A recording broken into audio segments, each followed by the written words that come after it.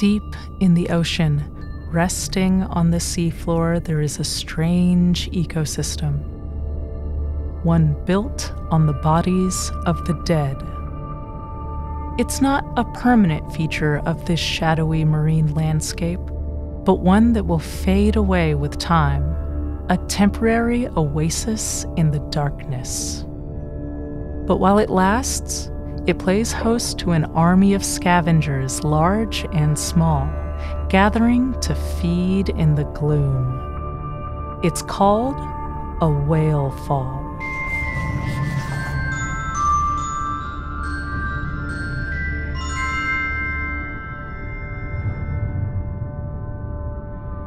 Welcome to our second undersea journey on Bizarre Beasts. This time, we wanted to take you on a tour of a whale fall, an ephemeral seafloor ecosystem created by the death of a whale in the sunlit waters above. Our friends at Nautilus Live discovered this ghostly scene off the coast of Central California on an underwater mountain called Davidson Seamount. There, the skeleton of a 4 to 5 meter long baleen whale rests gently on its back in the sand. Its flesh is mostly gone, but some blubber and cartilage remain, drawing in the creatures that feast on what's left. Eelpouts and octopuses crowd around the whale's upper rib cage and neck, moving slowly, if at all, in the cold, deep water, seemingly at rest after a big meal.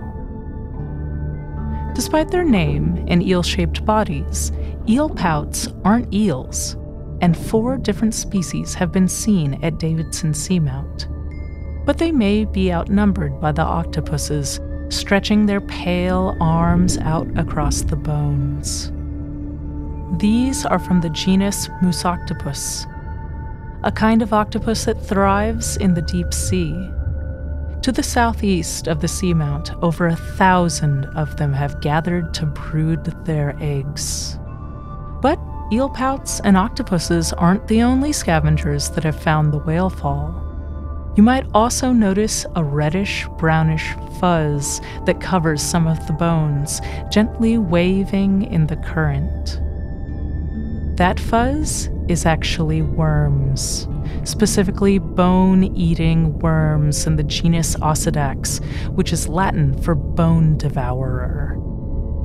And while they have no mouths or stomachs, they will do just that.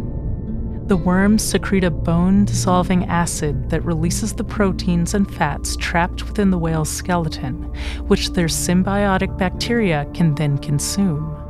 They're some of the last creatures that come to feast on the whale fall, helping with the final breakdown of the body. But it will still take a while. When Nautilus Live returned to the site of the whale fall a year later, the skeleton wasn't completely gone.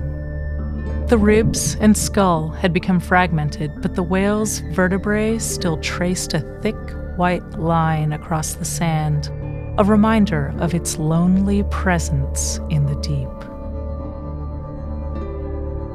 We hope you enjoyed this new kind of Bizarre Beasts video. We'll be back on the first Friday of next month with one of our regular episodes.